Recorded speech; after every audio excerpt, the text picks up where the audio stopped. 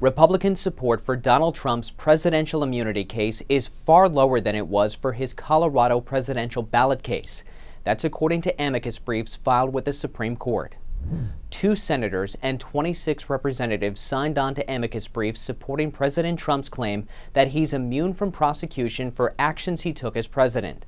The signees include some of Trump's most loyal supporters, including Representatives Byron Donalds, Lauren Boebert, and Marjorie Taylor Greene. That's a significant drop from the 42 senators and 136 representatives who signed on to support Trump in the Colorado ballot case. In addition, the ballot case included every member of leadership from both chambers. Only 1 member of leadership signed on to the immunity briefs. The deadline to file amicus briefs in Trump v. United States was March 19th.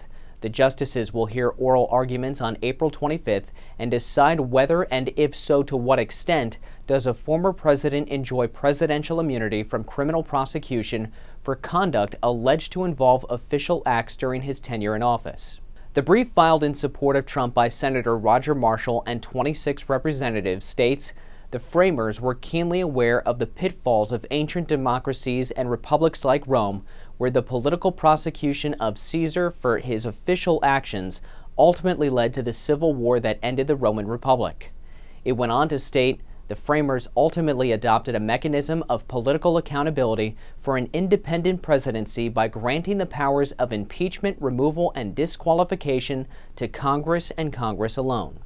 If the justices rule in Trump's favor, it would end special counsel Jack Smith's prosecution of the former president. He is charged with conspiring to defraud the United States, conspiring to disenfranchise voters, and conspiring and attempting to obstruct an official proceeding for his actions surrounding the January 6, 2021 riot at the U.S. Capitol building. The justices already ruled in Trump's favor in the Colorado ballot case, and he went on to win the state's primary. Straight from D.C., I'm Ray Bogan.